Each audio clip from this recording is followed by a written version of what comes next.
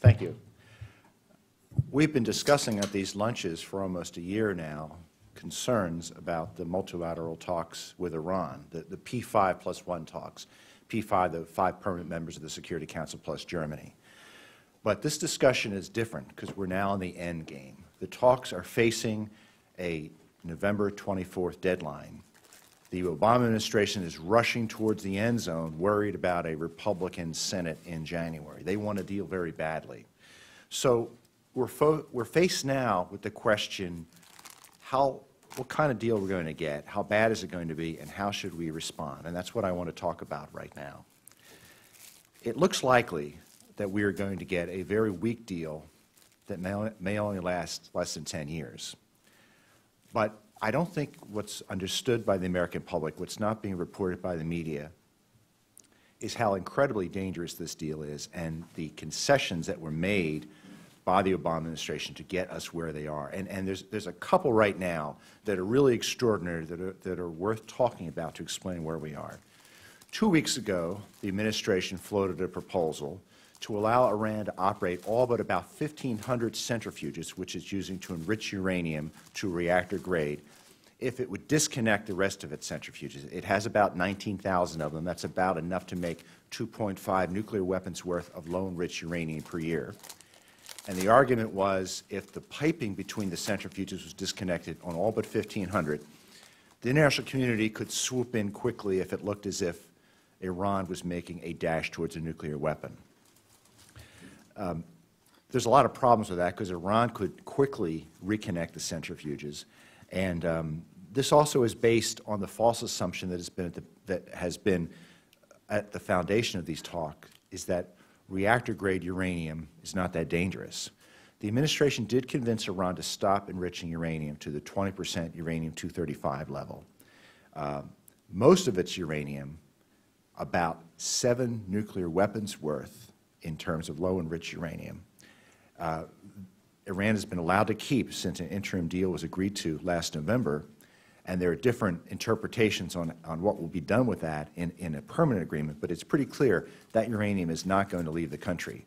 So the idea that Iran would only have 1,500 centrifuges, they may be enriching less, but they still have this large stockpile of reactor-grade uranium that a variety of organizations have said would only take Iran from 3 to 6 weeks to convert into its first nuclear weapon in highly enriched uranium fuel. It wouldn't be a number of months or years, which the administration is asserting. They could do this fairly quickly. Well, it looks like this proposal was not good enough for the Iranians, so another proposal came out, I think it was early this week. Iran can operate up to 3,500 centrifuges if it would agree to convert any uranium it produces into what was described as uranium powder, probably uranium dioxide. The reason they gave is that if uranium is converted into uranium dioxide, it will take Iran a year to convert it back into uranium hexafluoride, which is the feed for these centrifuges, and then it could be, hence, further enriched to weapons grade. False again. False again. It will only take Iran about 2 weeks to reconvert uranium dioxide back into a form it could further enrich to weapons-grade uranium. And so basically, both of these statements are based on claims, scientific claims or policy claims that were misleading, if not outright false. Let me tell you another one, and that concerns the Arak heavy water reactor. Arak is spelled A-R-A-K. In the interim deal last year, the Obama administration claimed that the deal stopped this reactor from operating, and they will use the final agreement to stop Iran from using this reactor to make plutonium, which is a far better fuel than highly enriched uranium because it has a lower critical mass, which means you need substantially less of it to make a nuclear weapon than highly enriched uranium. None of this was true. Under the interim deal, the Iranians were allowed to continue to work on the Arak reactor, which was a major change from the past when the West had insisted that this reactor must be shut down. I mean, efforts to stop it must halt. Iran cannot have a plutonium-producing reactor. We're now engaged in discussions on how to change this reactor so it will produce less plutonium. So Iran will be allowed to have this reactor. Now, there's two ways it can be adapted, and I've discussed this before. It can be retooled as a light water reactor. That would be difficult to reverse for Iran. Or it can be fueled with low-enriched uranium, which would result in less plutonium in the spent fuel rods, but that move is easily reversible. Iran doesn't want to make any changes to this reactor, but the only change it has expressed interest in is the low-enriched uranium fuel route, which would be a joke. It would do nothing to stop the threat from this reactor, and frankly, I think it is simply inviting Israel to take it out. The idea that we're even considering letting Iran have a reactor that will produce substantial amounts of plutonium. And plutonium is so important for making missile warheads, for making cruise missiles, for making suitcase bombs. Iran cannot have a source of plutonium, period. That has been the position of administrations, this administration, until, I guess, the fall of last year, and it almost stopped the talks from going forward. Then we've had Iranian cheating and lack of cooperation. The first bout of cheating occurred even before the current round of talks began in February. According to the interim agreement that set up the talks that was agreed to last November, Iran was not allowed to set up advanced centrifuges. And before we finalized the agreement in January, Iran was not only caught designing advanced centrifuges, but had installed some. This delayed the start of the talks for several weeks. So what was agreed to? We agreed that Iran can continue to install and research advanced centrifuges that they already were researching as of January 2014. Now, this is a big deal because most of Iran's centrifuges are called the IR-1 design. They're very primitive. They tend to break down. They're not very efficient. The advanced centrifuges are up to 4 times faster and far more efficient. They're allowed to replace centrifuges with advanced ones. So if we let Iran have 3,500 centrifuges and they replace them with centrifuges that are 4 times faster, they're actually going to have more production capacity than they have today using the primitive machines given the breakdown rate. But it gets worse. In February, just after the talks began, reports came out that Iran is researching something called the IR-8, its most advanced centrifuge yet, which will be 16 times more efficient than its IR-1 centrifuges. Now, Iran has escaped the Iran has only technically violated the terms of the agreement by not testing these centrifuges by injecting them with uranium hexafluoride. They're basically running mechanical tests. But why does Iran need a centrifuge that's 16 times more efficient for a peaceful nuclear program? It is simply, if you talk to diplomats, they simply say, well, centrifuge designs, that's a complicated issue. Well, it's very complicated because it basically is an example of Iran at least showing bad faith, if not violating what this agreement stands for. Another major concern deals with weaponization. There's 3 legs to making a nuclear weapon. Nuclear fuel, that's the most difficult one. There's making the warhead, which is difficult, not as difficult as nuclear fuel. And then there's delivery systems. The talks are not touching delivery systems at all, despite the fact that Iran has tested at least 3 long-range rockets, which it claimed were for lifting satellites, but most experts believe were actually long-range missile tests. And the IAEA has documents that indicate clearly that Iran has engaged in testing that appears to be related to the development of a nuclear warhead. Iran will not answer these documents. It says that they're a forgery. Iran is required by the interim deal to answer a series of questions about weapons-related work, not just the construction of a nuclear warhead, but other things that seem to have military applications according to the IAEA. The IAEA came out with a report last month, and it explained very clearly that Iran has not answered any of these questions. Iran is also refusing to let the IAEA inspectors into certain facilities where we are sure weapons-related work was conducted, including a military base called Parchin, where it's believed they had conducted explosive testing to develop nuclear warheads. So where does this leave us? I mean, you've probably heard a lot of this. We're lunging towards a deal. What does this add up to? We've seen a process where the Obama administration has said, well, okay, you've heard bad things. The interim deal was bad, but the interim deal was just a first step towards a stronger final agreement. That's not what we've seen. We've seen bad concession after bad concession to such a point where we're going to get a weak deal that will have a very short time horizon, after which Iran will be given a clean bill of health.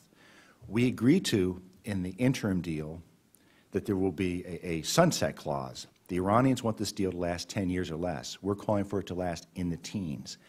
After that time, Iran will be allowed to engage in any activities it wants, any nuclear activities it wants, as long as it tells the IAEA, including building an unlimited number of centrifuges and an unlimited number of plutonium-producing reactors. The sunset clause is something the administration is very nervous about. They don't want to talk about it. But as bad as this deal is, it won't even last very long, which I think is a big problem. So the way I would summarize this is that until the spring of 2012, the Obama administration's position, their approach to the Iranian nuclear program basically was the same as the Bush administration's. How do we stop Iran from getting the bomb? Since last November, it's been clear that their policy now is, how long can we stop Iran from getting a bomb, and how many bombs will we let them build? There's simply no other conclusion one can come from these proposals. What they're proposing will not stop Iran from producing enriched uranium. It will not stop Iran from producing plutonium. It will not stop Iran from building delivery systems. This is a proposal that will basically allow Iran to continue its pursuit of nuclear weapons. So what I'm proposing, and what the Center for Security Policy is proposing, is that Congress has to stop this deal. Congress must renounce this deal, because this deal will cause instability in the Middle East. It could lead to a nuclear arms race in the Middle East, because the Saudis and other nations may start developing nuclear weapons. We know Iran is developing long-range missiles that could hit the United States possibly as soon as next year, according to a recent Defense Department report. Congress must, on a bipartisan basis, renounce these talks and renounce a final agreement if one is produced by late November, which I think is likely. I might add that Congressman Pete Hoekstra thinks the agreement will be signed before Election Day. I don't agree with him on that, but I want to add that because Mr. Hoekstra is a pretty smart guy.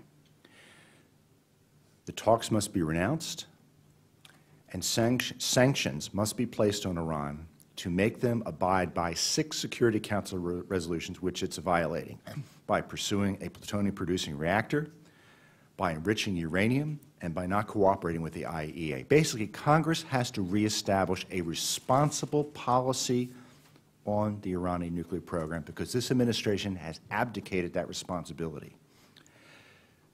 In my opinion, someday there will be a nuclear deal with Iran, and both sides are going to have to give up something. And I want a deal like that. But that agreement will have to substantially set back or halt the Iranian nuclear program, and it has to last at least 20 years. That's my grounds. Set back or halt has to last 20 years. We are nowhere near that standard under this administration. And I believe what they've negotiated is so awful, we can't trust them to go any further. And I therefore think it's a responsibility for Congress to take control of the situation, to pass tough sanctions. And if they pass tough sanctions, Iran will back out, saving us from ourselves. You might add, how can we get past the President's veto? I'm sorry, how can we reverse a deal that the President is not submitting for ratification by the Senate? This is not a treaty. That's one way, because Iran will back out if we pass sanctions. Concerning a possible presidential veto, last December we almost had a veto-proof majority for sanctions that were put forward by Senators Menendez and Kirk.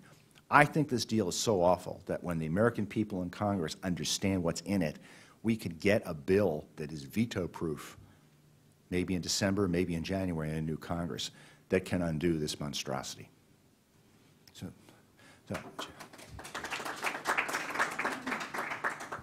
Thank you very much, Fred. That's quite a grim picture you're painting. Let me ask one question quickly first here, and then we'll open it up to the rest of you for questions. Absent any apparent U.S. leadership from our Department of State, from our White House, to oppose the deal that you outlined that's so awful and does seem to be taking shape.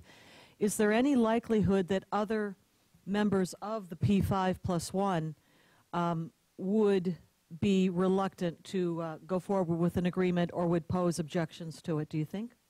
I'm hopeful that if our European allies see the strong congressional opposition, we might convince one of them to drag their feet. But so far, they have been completely deferential to U.S. representatives. This has basically been an Iran-U.S. negotiation. It's supposed to be multilateral, but it hasn't been. It's been the U.S. and Iran. But I have some hope that maybe they would recognize that if this deal isn't going to go through, maybe they won't expend political capital to push for it.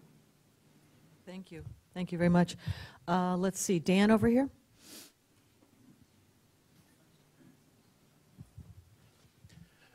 I agree with you in your pessimism that there might very well be a deal and it will be unacceptable.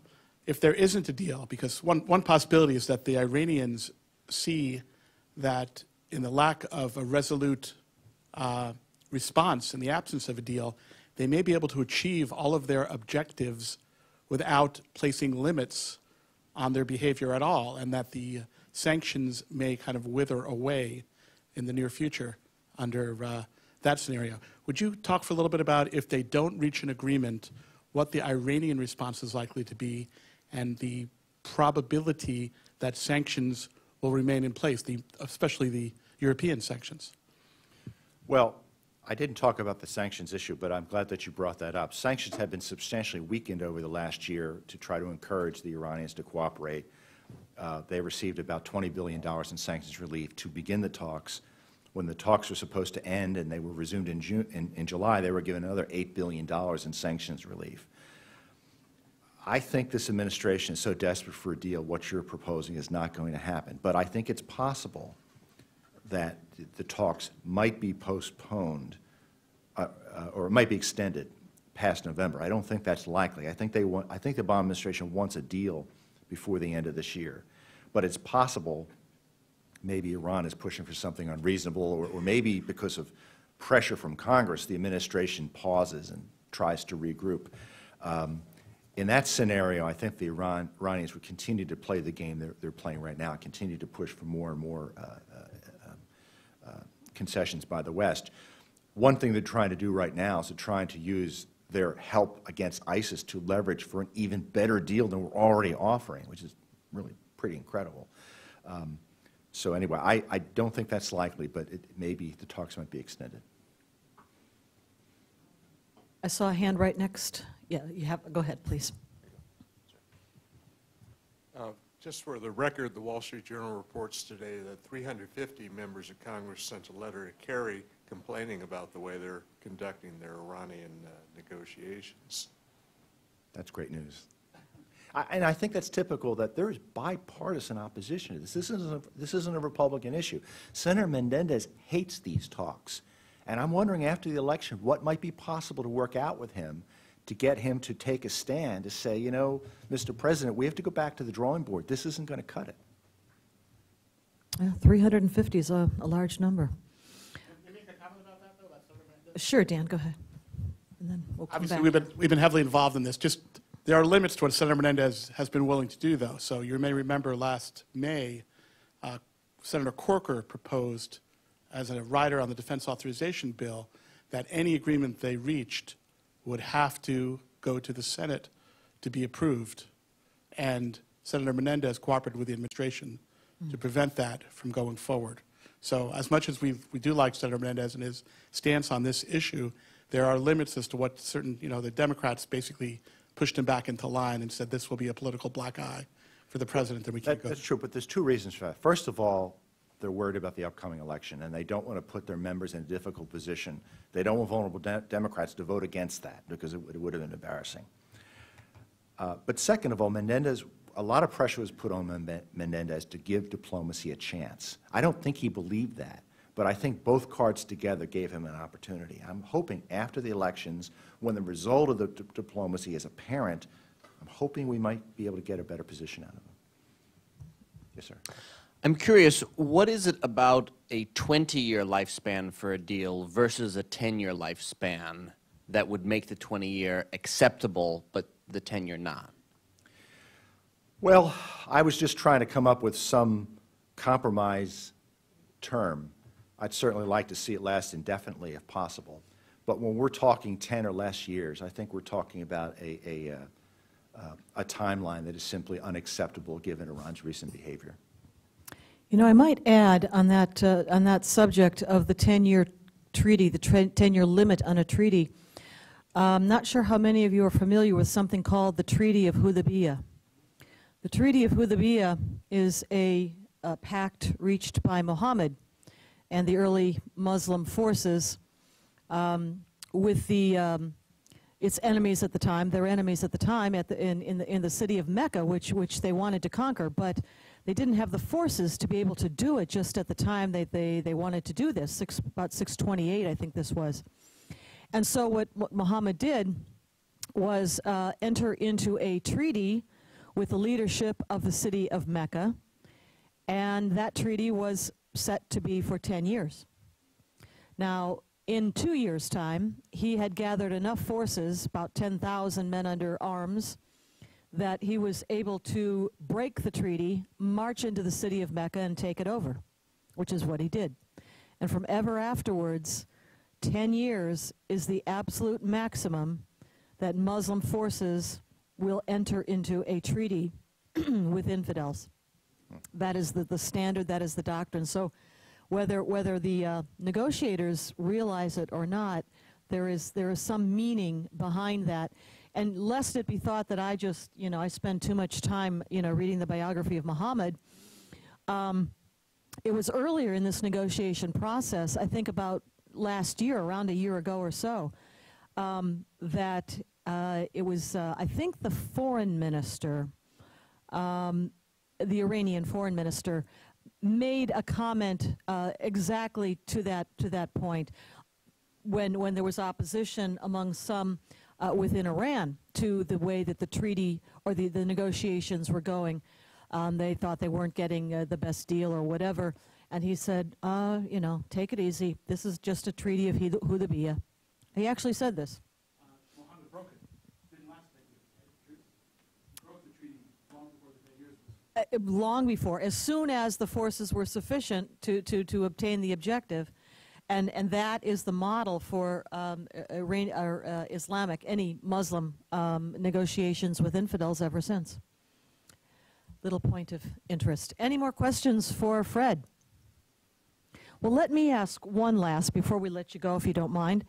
And that is, I wanted to refer to the speech by Israeli Prime Minister Benjamin Netanyahu at the United Nations for the General Assembly speeches, where he made a point of bringing our focus back to Iran and basically saying, let's not forget, in the midst of all this other chaos, that Iran is still the primary threat out there, certainly for Israel, but also for the region and the United States. What would you say, Fred, about the Israeli position? Why maybe that they have waited so long to actually do anything about the Iranian nuclear weapons program? And what do you think that the Prime Minister was referring to, or where was he going with that? That's a great question, Claire. Thank you. Netanyahu was great. The point I like most is, why does Iran need uranium centrifuges for a peaceful program? They don't have the capability of making fuel rods. They can make rods for a research reactor, but they're making far more reactor-grade uranium than they would ever need for that reactor. He just talked about there are nations with peaceful programs all over the world that do not have centrifuge programs. In his view, the centrifuges are clearly for weapons. I think he's absolutely right.